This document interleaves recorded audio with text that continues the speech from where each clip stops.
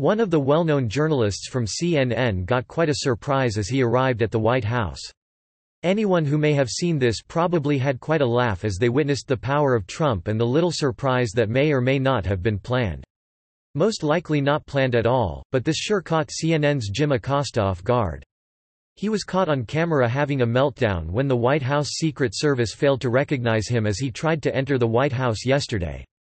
Michael J. Morrison, who posted the video, confirmed that Acosta was having a meltdown when the Secret Service stopped him after he had walked from the South Lawn into the White House without wearing his credentials around his neck.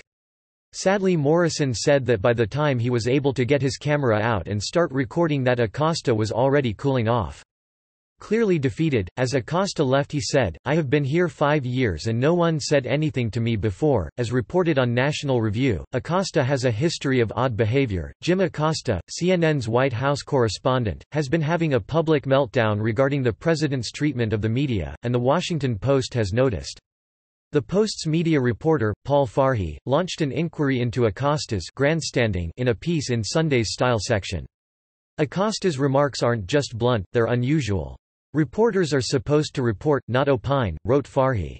Yet Acosta's disdain has flowed openly, raising a question about how far a reporter, supposedly a neutral arbiter of facts, not a commenter on them, can and should go. While CNN host Brian Stelter's 15-minute monologues moaning about Trump's treatment of the press are run-of-the-mill for cable news pundits, Acosta's public displays of resistance in the White House press briefing room break all precedent. Rather than press Sean Spicer or Sarah Huckabee Sanders on Trump's agenda, Acosta has spent since roughly last February focusing on how the White House conducts its press briefings and how it treats CNN. Acosta's repeated badgering of Spicer to hold on-camera briefings creates clip-worthy scenes, which feel like a bold defense of journalism, even though, given the nature of White House press briefings, they do not actually matter much.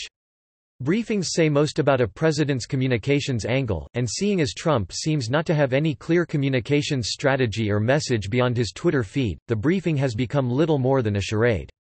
That has not stopped Acosta from tweeting out photos of his socks at non-televised briefings. "I can't show you a picture of Sean. So here is a look at some new socks I bought over the weekend," changing his Twitter bio to "I believe in #RealNews," and lambasting an erosion of our freedoms at every possible television appearance. Of course, CNN has been goading this inanity at every point of his performance, no doubt because this feud between CNN and the White House generates so many views.